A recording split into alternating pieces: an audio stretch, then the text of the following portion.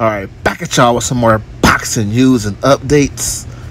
You already know this your boy Love One to Hate One. Let's go ahead and talk about this shit. Now, this is a good, interesting fight right here between Sandor Martin and Teofimo Lopez Jr. This is not even a prediction video because I'm going to break that down in another video once I actually break it down. You guys know what I'm saying?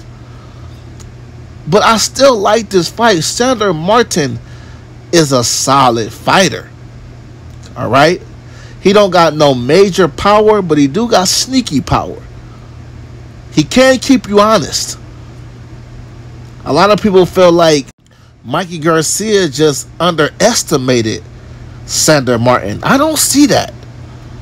I really feel like Mikey Garcia gave us all. He just came up short in a real upset. No excuses.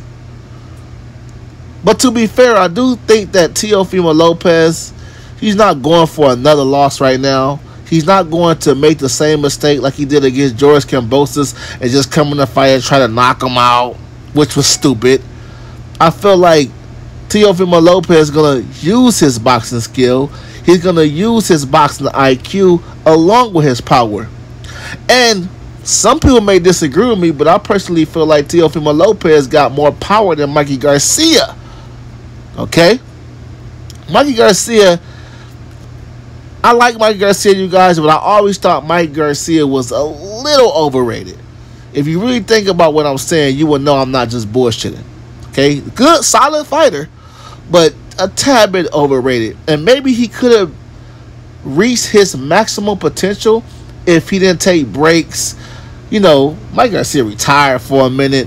He's in and out of love for the sport of boxing, and that pretty much cost him, in my opinion. Teofimo Lopez, a lot of people don't like Teo, but I do feel like Teo, after the loss to George Kambosos, yes, he got humbled, but it's like, you know, he got his mind correct now. He ain't taking no more shit, you know? So, Sandor Martin, man, if he fights a perfect fight, he can upset Teo. But I do feel like Teo can hurt Sandor, and that may be the difference in the fight. But it won't shock me one bit if Sandor Martin pulled off that upset. That's my thoughts on this shit. I am.